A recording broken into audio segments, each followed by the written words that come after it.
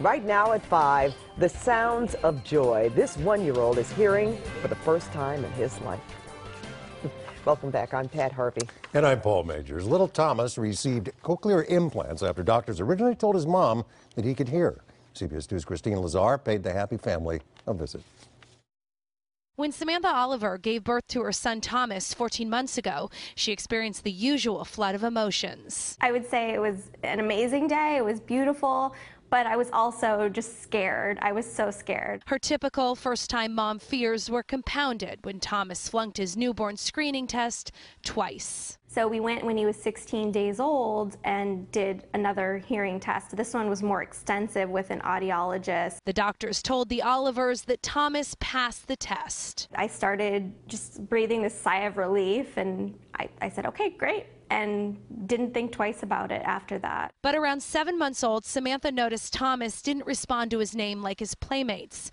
One time an alarm went off in their home and Thomas didn't startle. I finally tried yelling in his ear while he was sleeping in his crib, and no response. Doctors determined Thomas was born deaf due to a genetic condition. My heart just completely sank, and I felt like, what kind of life is he gonna have now? Back in January, Thomas had surgery to give him cochlear implants.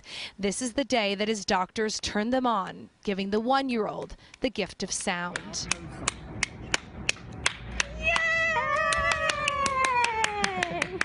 He hears that. When he first reacted to sound, you know, that's a moment that I will always remember. And at home, ordinary objects like a water bottle appeared extraordinary. His face just completely changed. He was like, whoa, what is this?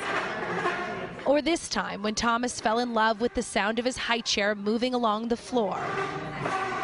It sounded worse than like nails on a chalkboard, but because he was loving it so much, we just kept doing it. We didn't care if it bothered everyone in the restaurant. The Olivers say Thomas is crawling more now that he can hear and babbling more.